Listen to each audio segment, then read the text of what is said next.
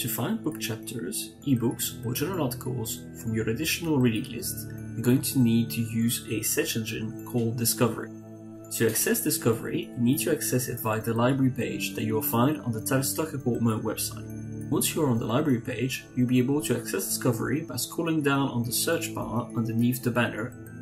For this example, we're going to look for a book titled Difference and Avoid Topic Practice, edited by Angela Foster. Once you've typed the keyword, click on Search and this will take you to the Shibboleth login page. Shibboleth is a system that will allow you to log in to all the online resources. You will then need to enter your username and password.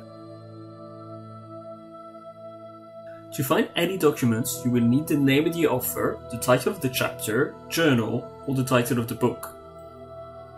To be sure to find the correct document, you will need to do your search using the advanced search. First, you'll need to put in the name of the author.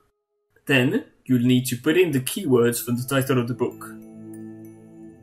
The title of the book is Difference and Avoid the Topic in Practice, so you can type Difference and Practice. Before clicking on Search, you need to select the category Author next to Author and the category Title next to the keyword to the category Title. Then you can press Search.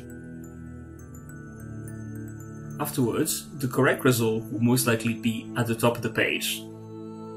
If you cannot find the title you're looking for on our resources, you can also do a search on the online resources of the University of Essex, if you're on a long course that has access to their resources, and if you've set up your Essex login. Otherwise, you can also request a document via the Interlibrary Loan Service.